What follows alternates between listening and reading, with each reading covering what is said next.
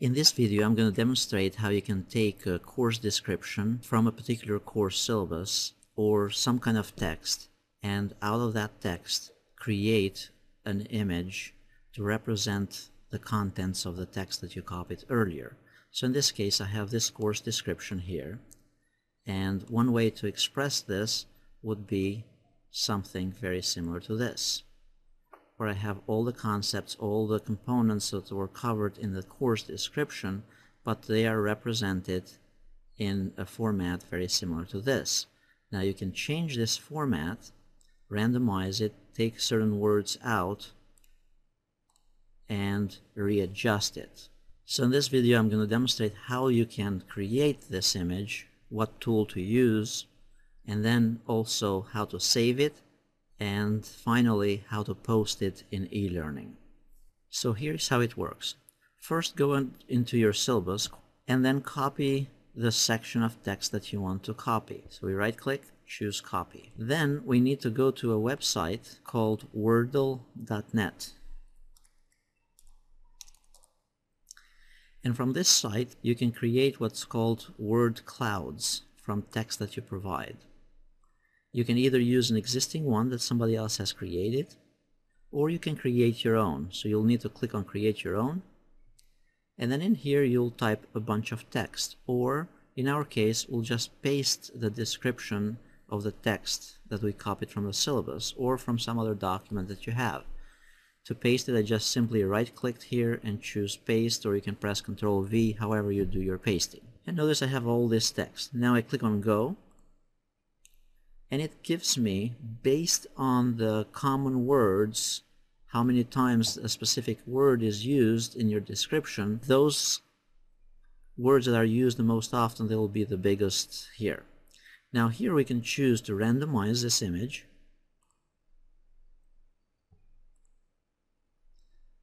or we can click on color here and choose a color theme that you might prefer. The layout as well, you could change it any which way, so it would be a variety of ways that you can customize this. And then if you do not want a specific word in there, you can simply right click and choose remove, and everything will be customized again. Then if you don't want other words, for example the word using, choose remove, right click, choose remove, and it will be readjusted. Now at this point, if I like it the way it is, to save this as an image in my computer, and then later we'll learn how to upload this into eLearning or Moodle. So now that we have created the image, now we need to save it to our computer and then upload it to eLearning. Unfortunately, we can't save it to the easily to the computer unless we save it to a public gallery and then save it, access it online.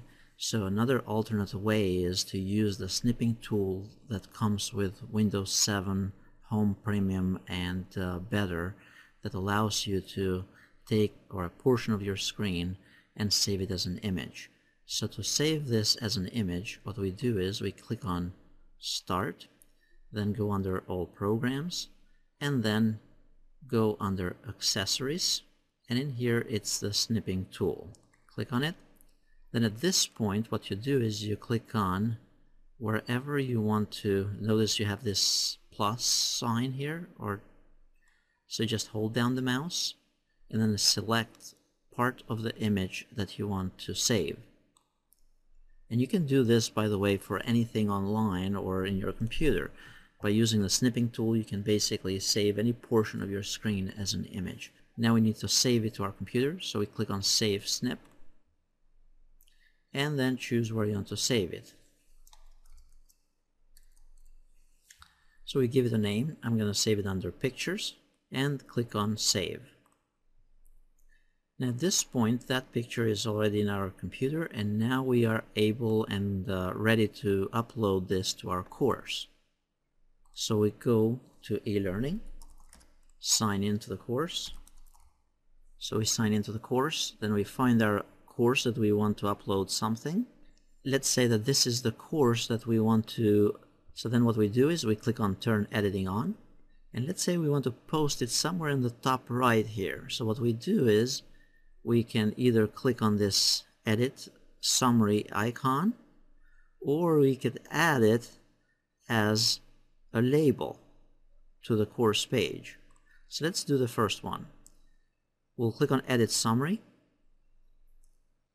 And then what we do here is we just simply click somewhere on this text box and then choose that we want to upload an image. So we click on Insert or Edit Image, upload an image, then we choose File, then we search for this file under in our computer where we saved it earlier, so we go under Pictures and then find where we saved it earlier. So here it is, and click on Open.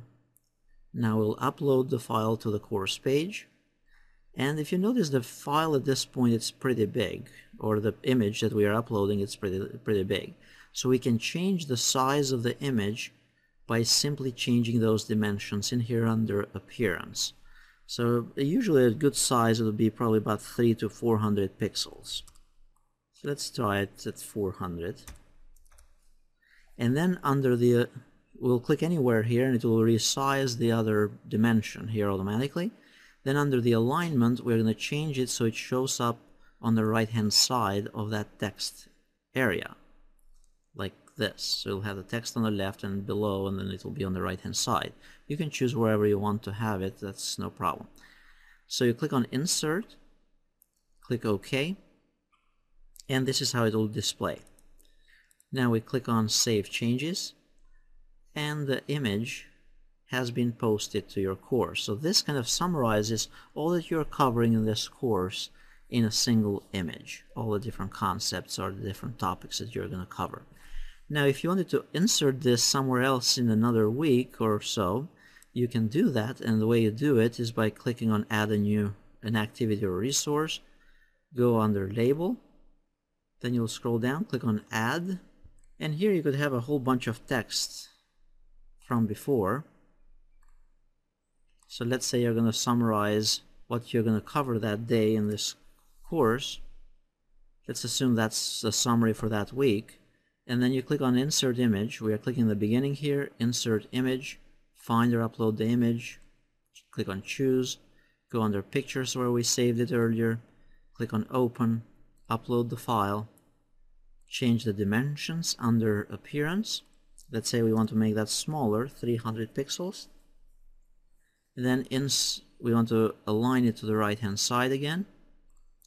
Click on Insert, click OK, scroll down, and that image has been posted to your course description for that specific week.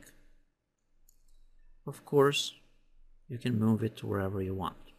So hopefully this is a valuable tool. It's free, and the only thing that you need is basically to go to the site wordle.net, create the image, save it to your computer, use the snipping tool to save it to the computer, then upload it to your course. If you have any questions, please feel free to post comments in this video.